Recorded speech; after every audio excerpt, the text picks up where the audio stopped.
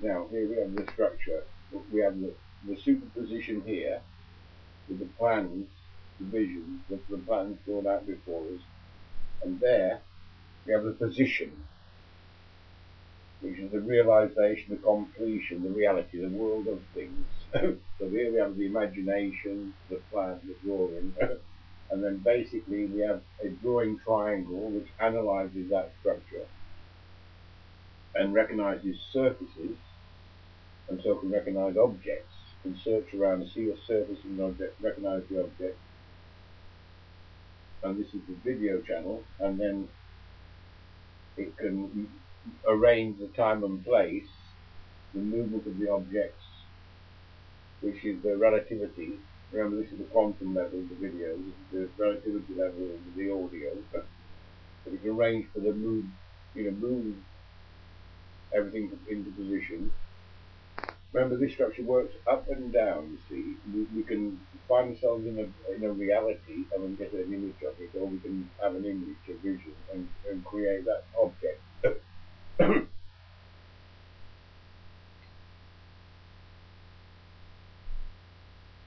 So then we have the actual objects.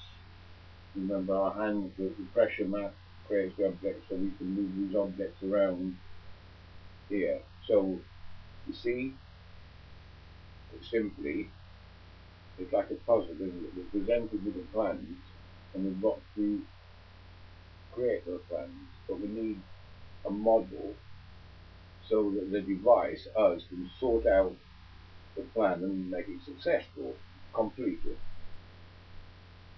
So the plans, which in the abstract sometimes, the abstract ideas, or platonic ideas, like the house or something.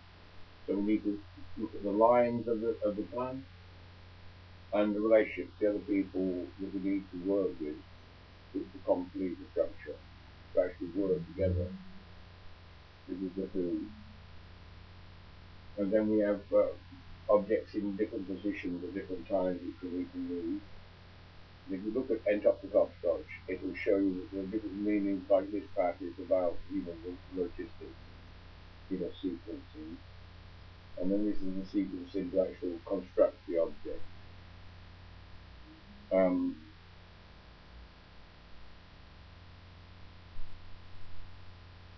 Here, there's a question here, the energy is question, normally the question is for food at the basic level.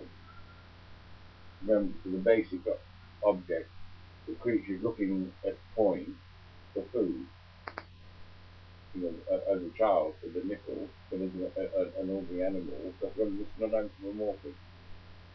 It looks at food, and then that moves, and then it's told by its mother that yes or no, that is not food, or that is food, or yes, you can have the food, or you've done that right, and reward with food.